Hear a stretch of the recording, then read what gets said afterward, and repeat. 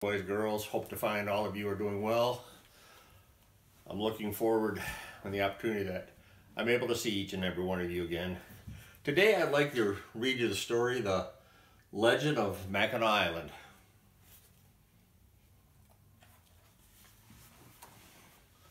Long, long ago, Earth was a quiet place covered entirely of water. There was no mountains or valleys. There were no forests or meadows. There was nothing but one brilliant blue sea with a dark, murky bottom far, far below. But life upon the giant world of water was dazzling and bright. It was filled with the rustling of waves and the splashing of ducks and the jumping of quick silvery fish. There were many animals there, and their days were filled with laughter and friendship.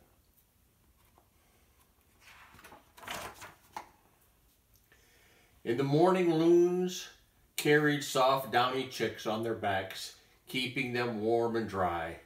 In the afternoon, otters played silly games upon the waves, rolling their long bodies between the curve of the waves.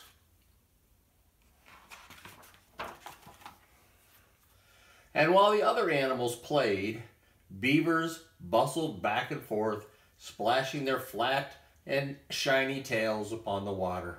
All around them, wee little muskrats tried to keep pace with their small, flat paws, paddling eagerly against the water.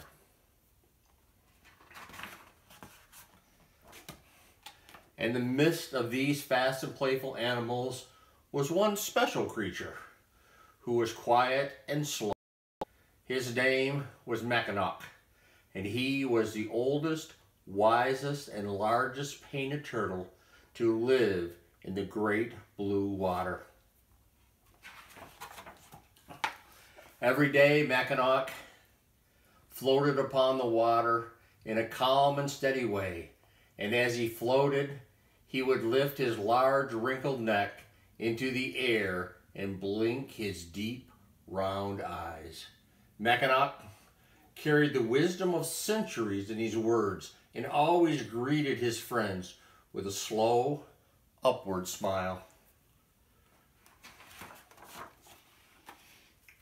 The animals were always delighted when Mackinac floated by, because if they were cold or tired, he would let them climb upon his back to rest in the warm afternoon sun. And if they were sad, he would sing sweet, happy songs to cheer them up. And sometimes when the air was still and the moment was just right, all the animals would gather around Mackinac and listen carefully as he told them wonderful stories about their giant world of water. One day, Mackinac swam steadily toward the other animals. His old weather face appeared quite serious, and in a low, broad voice, he told the animals how the great spirit of the sky said that now was the time to build a beautiful place of land for all the animals to rest upon.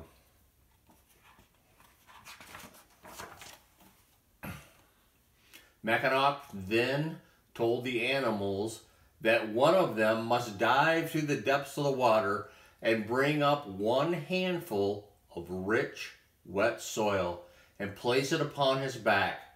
Then, said Mackinac, would be the beginning of a brand new world. The animals chattered with excitement, and the wise old turtle raised his head and spoke clearly to all of them.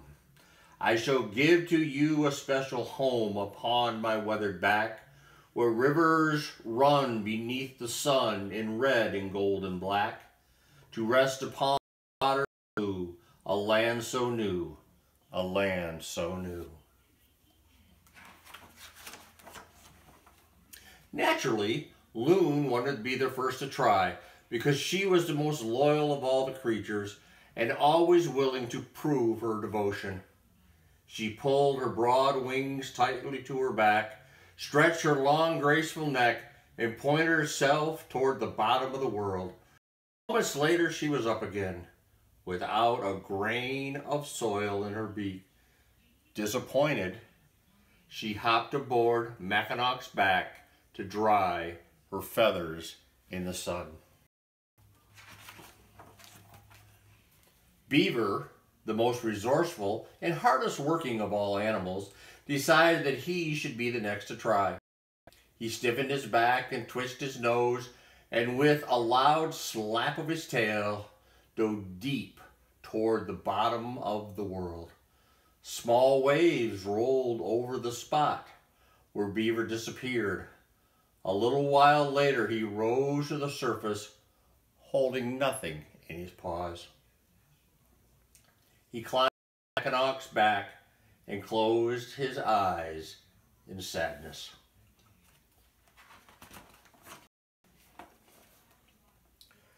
Then I decided it was her turn to try. With a twist and a turn and a flip of the tail, she plunged into the depths far below. Otter bobbed up to the surface several times, each time diving deeper and deeper. Eventually she reappeared, and with no soil in her forefeet, she slipped onto the great turtle's back and let out a long, soft sigh.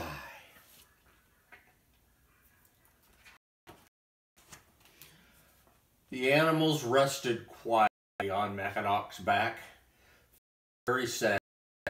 While they were sitting there, Muskrat came by, and the wary animals told him about their struggle to grab a handful of soil from the bottom of the world. Muskrat was eager to help his friends, so he told Mackinac and the other animals that he would dive the dark and murky bottom far below. Loon, Beaver, and Otter laughed loudly because Muskrat was the smallest and most humble of creatures. His paws were heavy and his back was weak. Surely he would fail. But Mackinac did that because he was kind and wise. Because he was a good friend to all animals. He smiled at Muskrat and nodded his head in a slow, gentle way, approving Muskrat's offer. But the animals were doubtful as they watched Muskrat take a long, deep breath, filling his until they could hold no more. Then, much to their dismay, Muskrat closed his eyes and dove into the water. Splish, splash, splash.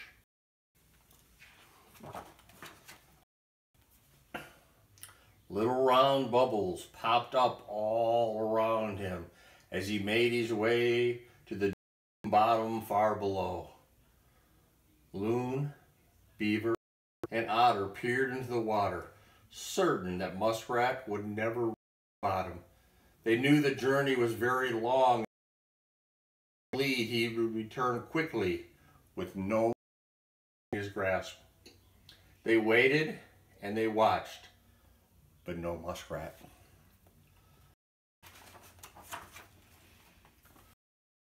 The animals more. Time passed and they began to worry. They felt sad that they had laughed so cruelly at their little friend. Loon let out a long, cry. No Muskrat. Beaver folded his busy hands toward his dark face. No Muskrat. Otter stiffened her body, sat straight and still, and was unusually serious. Still, no Muskrat. As they waited, began to fall, and the water shimmered in the fading sunlight. Animals searched every wave and swell. They listened to each splash, and hoping to see Muskrat. But he didn't hear. The sky began to fill with a whisper of clouds, and all of the animals were. A giant tear rolled of the corner of Mackinac eye, loon, beaver, and bear saw the tears slip down the giant turtle and began to weep softly. The moon for the loss of their friend, hope of new land. And whoosh! Up popped Muskrat. He flew to the top of the water, and his body was trembling with all of his eyes were open wide and his cheeks nearly blue.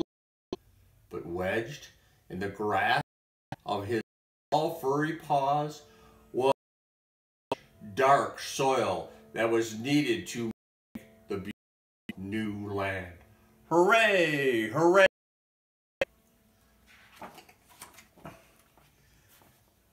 Mackinac nodded a large round head and said, I give you a special place. Sunshine crowns the land, where flowers bloom, jewels everywhere you stand. To float on the water blue, home for you, a home for you. All the animals in awe as Muskrat quickly tossed the handful of great turtles back. Mad, the soil grew and grew. Rocks and flowers appeared. Light poured down upon the land, growing in the middle of the deep blue water. Island bloom, the low, quiet voice could be heard from all around. Time now stands still, my friend, rich and rare. You must part, keeping heart, my present there. A land that blue, I live this for you, I live this for you. The animals were has a lovely place to rest. Beautiful and splendid island, a paradise, peace and friendship. The animals admired the home. They noticed that Mackinac was gone. They began to miss the turtle very much.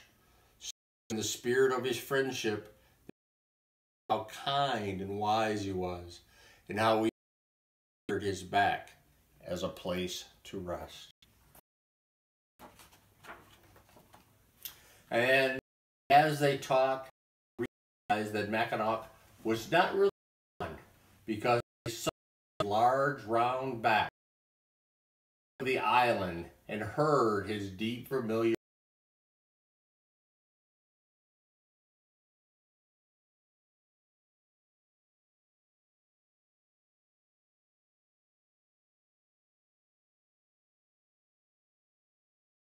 peace and gentle way as the may sunshine drip cold and air. May diamonds fall upon the lake and all there with an home, my sweet and treasured friends, forever there upon my back. And so, to honor their wild, they called the beautiful land Mackinac Island, the turtles back. Thank you for allowing me to read this, boys and girls, and I will see you later. Good night.